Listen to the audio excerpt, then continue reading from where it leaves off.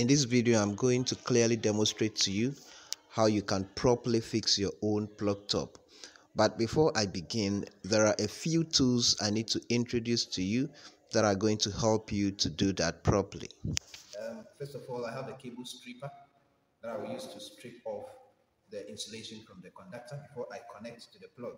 Then I also have a screwdriver. This is a crosshead screwdriver. I will also need that.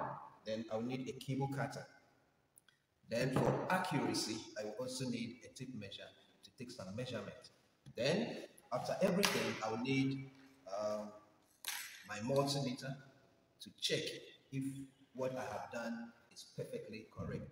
All right, but I need to quickly comment that if you don't have a multimeter, still you can follow the steps and then properly wire your own plug top without any problem.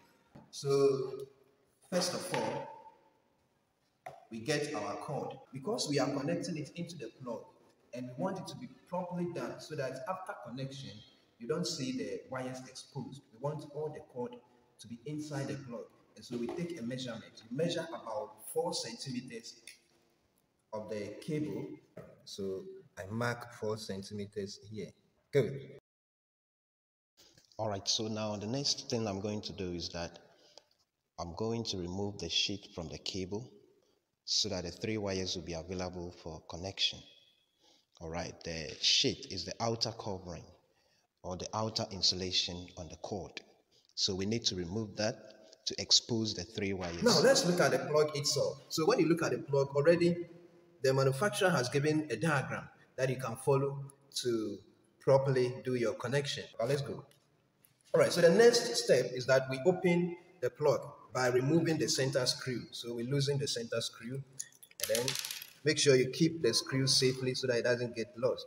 Then we remove the back cover. After removing the back cover, we have a cable clamp here.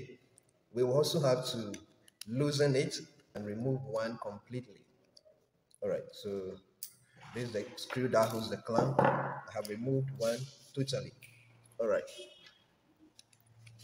Okay, so let's look inside the plug. We have live, that is colored brown, neutral, that is colored blue, earth, that is colored yellow and green. Okay, so the next step is that you look at the arrangement of the terminals and then you put your cables on it. So we want to cut our cables according to where they are going. So looking at this, you realize that the earth wire should be the longest among them because it's coming far away to the top. Then the blue wire is also connecting here. So there is some excess we can cut off. Do your measurement, then you cut off the excess. And then you see that brown is ending at this terminal.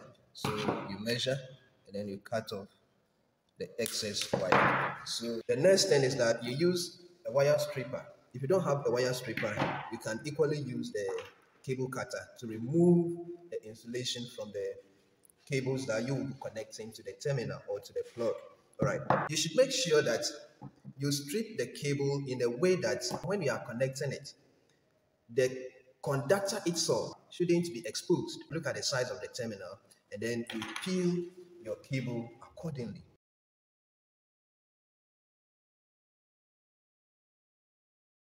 Okay, so having removed the insulation from the parts that will be connecting to the terminals, the next step is that we can now Start by terminating our cables into the plug.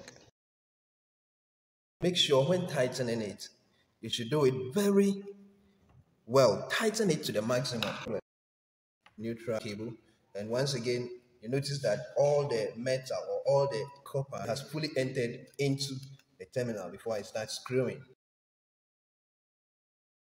All right, so that done, we are left with the last but not the least cable to connect. That is our live. Connect it into the terminal. Okay, all right, so after connecting, you notice that a part of the sheet is the coat on the wires. a little part of it is still inside the plug so that the wires will not be exposed. Okay, so after that, you dress your connected wires nicely. After that, the next thing to do is that you clamp the cord. Okay, so I will have to loosen this screw a little. So we clamp the cord, then we bring back the screw. Make sure the screw enters the hole on the clamp, then you screw.